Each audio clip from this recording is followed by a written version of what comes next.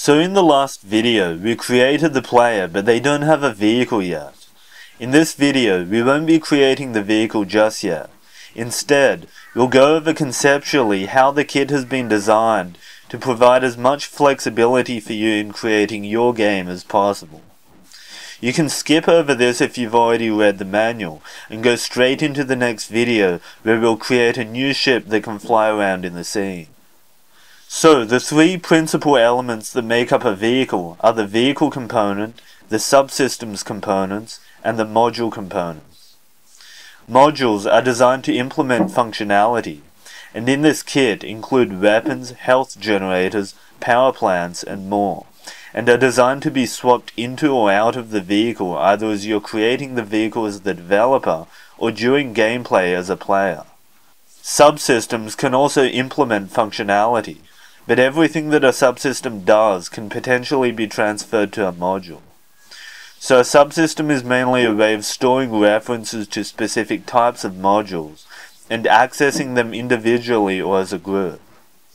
But the other thing that subsystems provide is the ability to affect a vehicle at the level of specific types of functions, for example with power distribution, or targeting specific subsystems on an enemy ship to fulfill mission objectives.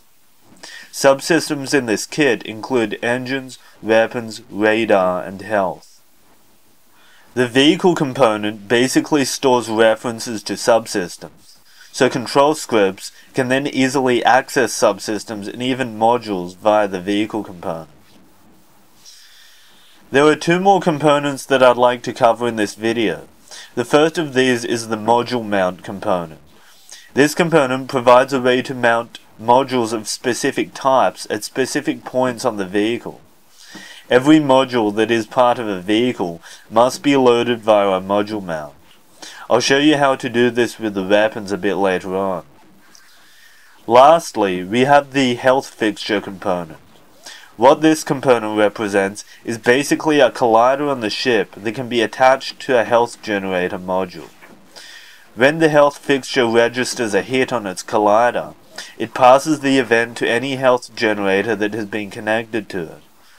Every damageable part of your ship must be represented by a health fixture. I'll go into much more detail on this when we set up the health for our vehicle.